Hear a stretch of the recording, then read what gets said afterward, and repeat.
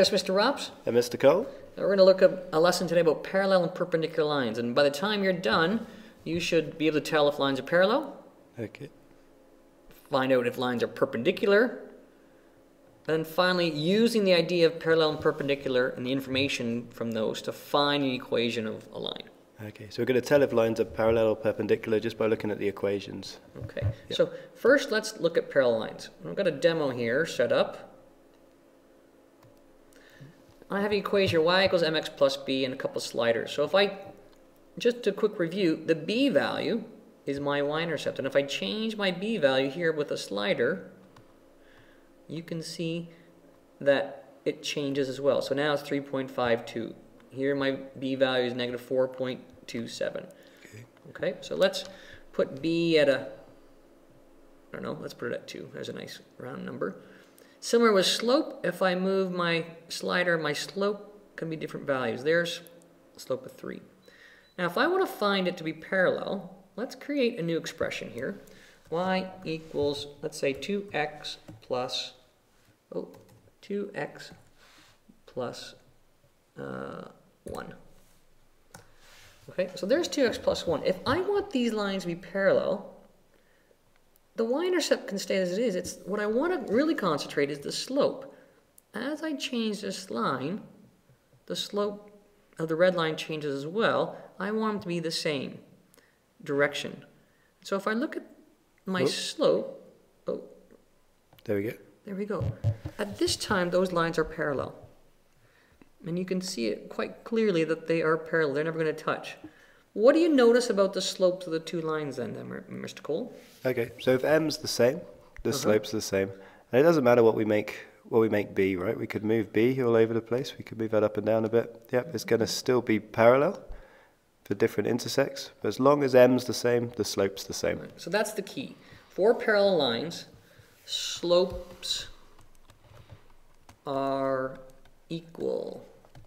So m1 of the first line would equal m2 of the second line. Then parallel. So we look at the slopes to see if they're parallel. If they're equal, then they're parallel. And when you've got equations, you put it in mx plus b so that you can look at the slopes. Exactly. Yeah. All right, let's talk about perpendicular lines now.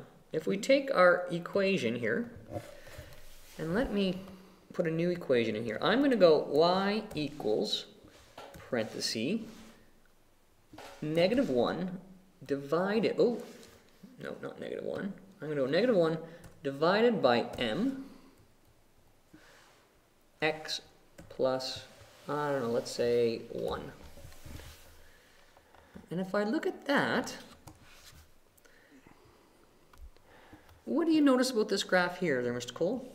It looks like they're at right angles to each other. It does, and they are indeed. No matter what I do with this m, we can see. You can see that they are always perpendicular. So I have m and I have negative 1 over m. Well, what does that mean I've done? Well, it means I've taken my slope, I've reciprocaled it, or flipped it, and I've changed the sign. So even if m is negative, this perpendicular one will be positive. Okay, so one's always negative, one's always positive, right? Right. Okay, so if we want perpendicular lines, so for example, if I have my first slope is 3/4, my perpendicular slope, I flip the fraction, reciprocal, that's 1 over m, I flip it, and I change the sign. Those two are perpendicular. Okay. If I have, let's say, negative 7 as my slope, a perpendicular slope, it's going to be positive. It's going to be 1 over 7. Right. Change a sign, flip the fraction. And so I know if m equals a over b, the perpendicular slope, flip the fraction, b over a, change the sign. Okay, nice. Right. Now one of the things we can also do is we can use the idea of these being reciprocals to show this one other thing. So if I take this example here, if I take m times the perpendicular one, which is 3/4 times negative 4 over 3. If I multiply those, well, the 4's cancel, and the 3's cancel, and I'm left with 1 times negative 1 is negative 1. 1 times 1 is 1. I get negative 1. If I do it with the other pair, negative 7 and 1/7, negative 7 times 1/7, again, I end up with negative 7 over 7, which is negative 1. Seems to be a pattern there. Okay, so if you get asked to show that two slopes are perpendicular to each other, that's quite a nice, quick and easy way of doing it. You can just show that the two slopes multiply to give negative 1. All right, so if my slopes multiply to get negative 1, then I know they are perpendicular. Okay. Okay. And then the other way to describe them is just to remember negative reciprocal. Right. It's important. Negative reciprocal. Nice. In case you missed it the first time, it's negative reciprocal. It's almost Halloween or past Halloween. I'm feeling spooky today. Okay, so let's do a couple examples of this scenario. Find the equation of a line in standard form that is parallel to this and through the point. Well, we know to make an equation of a line, we always use y minus y1 equals mx minus x1. That's our key. And so I know I need to find my slope and my point. Well, I've got a point here. My point, x1, y1, equals 1, 3. I need my slope. And my slope is going to come from this equation. It needs to be parallel. But reading the slope from there is quite challenging. I have to find the slope. What would you do to find the slope when it's in this form here, Mr. Cole? I would rearrange that and get it y equals mx plus b. All right, so I'm going to subtract the 2x. Yep. And then divide by 3. So let's divide everything separately by 3. We get negative 2/3 x, and we get add 5 over 3. Yep. And our slope then is simply here. Yeah, don't say that the slope is negative 2/3 x. The slope is just the negative 2/3. Correct. So my slope is negative 2 over 3. Okay, so we have our information we need. We just have to plug it into our line now. We go, and I'll change color for this. I'll change it, let's do red. Y minus y1 is 3 equals my slope, negative 2/3, x minus 1. Okay. Now, so which form are we getting this in? Standard form? Standard form. So we don't want fractions. No fractions allowed. So how do we get rid of our fraction? Times by 3. Multiply everything by 3. And so when I do that, I get 3y minus 9 equals, those 3's cancel, minus 2 x minus 1. 3y minus 9 is negative 2x plus 2. Now standard form means the x have to come over. So I have 2x plus 3y minus 9 is 2. Add the 9. And I get 11. This is a parallel equation. There we go. Now that first equation, the y minus y1, might be new to a few of you.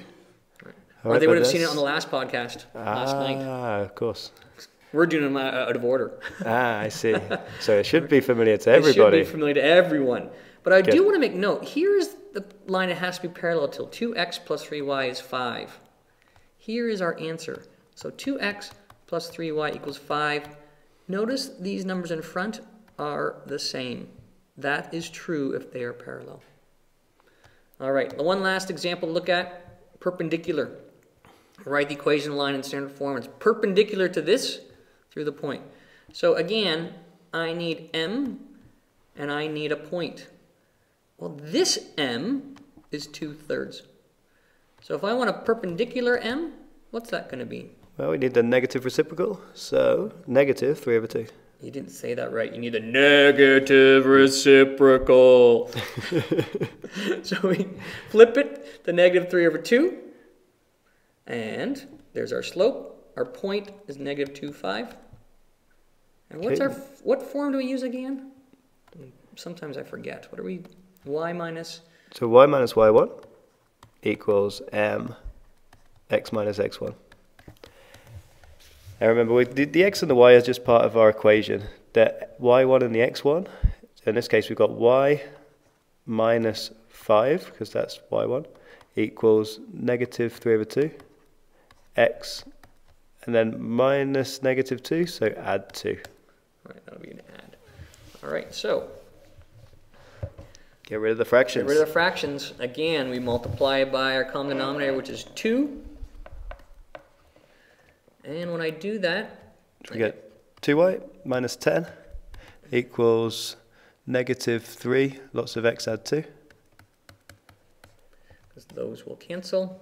Yep, so you can distribute that, negative 3x minus 6, and then We'll add 3x. Add 3x plus 2y minus 10 equals negative 6 Add 10.